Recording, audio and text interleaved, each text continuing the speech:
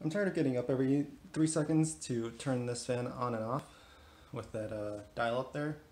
So what we're gonna do is I'm gonna use an Arduino, a power supply for the Arduino, some cables to connect the relay to the Arduino, and a infrared receiver with an infrared remote. And we'll see if we can just kind of wire the relay in and connect and power this via the, or turn it on and off via the infrared remote. I'm also dealing with mains voltage, so I'm putting this in a container, and I'm probably going to duct tape the poop out of it so that it doesn't, there's no chance of stuff going bad. Yeah. It seems odd that a little relay like this could, control that box fan. But supposedly box fans only use about 100 watts.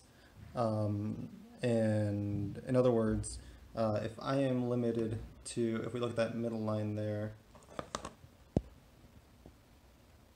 15 amps at 125 volts AC, right? I'm getting about 120, and I'm only using about 1 amp, then yeah, this should be fine.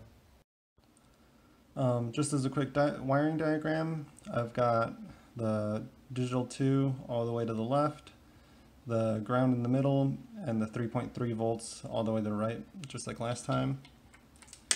And I've got, on this guy, I've got 5 volts on the plus, I've got ground on the ground, or the DC minus I think they call it. And then I've got digital all the way on the signal volt rail. And I have that on, I wish I could find it.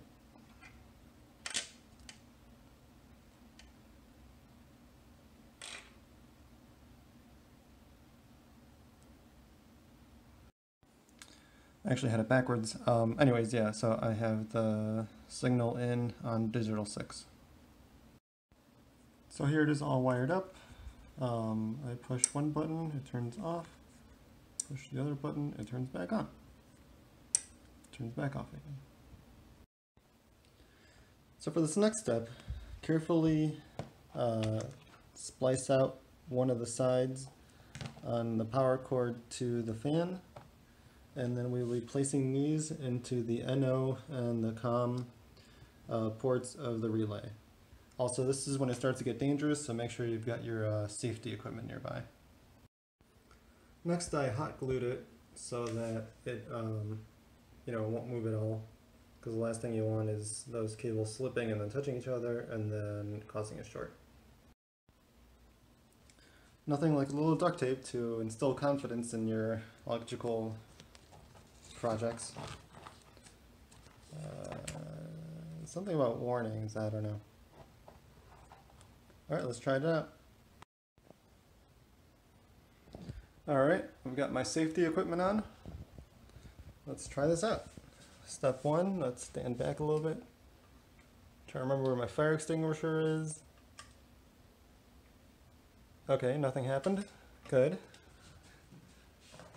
Alright, step 2. That's on right, the fan is on right now. Let's activate the relay. Hey, it worked. Alright, let's turn it off. Cool. And no one died.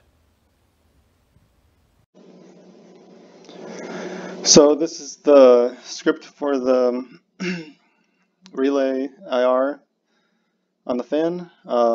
So first we need the remote library. And oops, I forgot to remove this. You don't need that.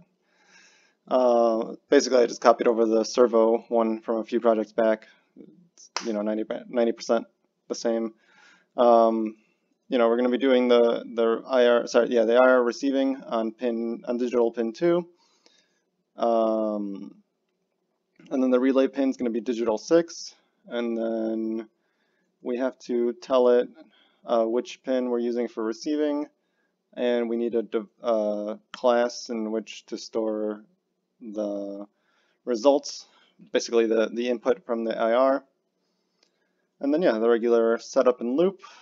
We got a serial for debugging. We got pin mode. Basically, we tell the relay to turn on by default. Basically, worst case, we can unplug it and plug it back in, and it'll just, work. And tell it that we're going to be receiving from IR. And then if it hears anything, then it's going to grab the number that it heard. It's going to decode the IR beeps into a number. And if it's a certain number, it's going to go low. And if it's another certain number, it's going to go high. Those just happen to correspond to the channel down and channel ups on the remote. And yeah, and as you can see, it sets it low and sets the relay high. And then it goes back to listening.